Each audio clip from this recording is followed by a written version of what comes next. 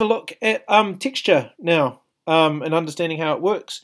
What do we talk about when we talk about texture and that kind of stuff? So there are generally 5 main words when we talk about texture. We're going to go through those today.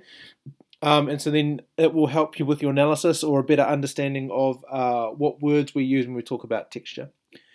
So the first 2 words that we're going to use is thinking about thick and thin texture. So thick and thin texture also applies to dynamics and actually is what we could call terrace dynamics. Excuse me. So terrace dynamics were created in the Baroque period, so in 1650 to 1700.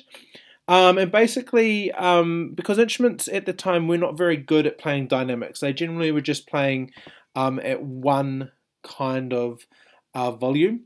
That someone thought, actually, if I add more players playing a part, then it would be louder. And if I only have 1 or 2, it would be softer.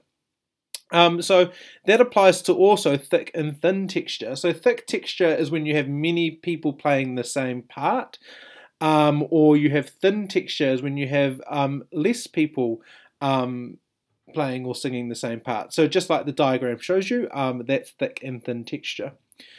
Then we have words called monophonic. So monophonic is basically just one melodic line. So if, for example, it was just a melody, someone singing by themselves, it's what we call monophonic. What we have is homophonic, where it's 2 contrasting parts. So it is generally the melody versus the accompaniment or chords, and that's what we call homophonic. So it's not someone singing melody and harmony, but it's someone singing melody and accompaniment or chords. We then have polyphonic. Now polyphonic is categorized in 2 different ways. One way is where there is melody, there is harmony, which is an independent line, and then accompaniment. So it's 3 contrasting parts. That's what we call polyphonic. There is also melody and an independent line, which we call harmony. More so an independent line is what we call polyphonic as well. So there's basically 2 parts that are completely, that have no, that really are different and contrasting from each other. That is not an accompaniment. So 2-part polyphonic, or polyphony as they say, is 2 contrasting melodic lines. Okay?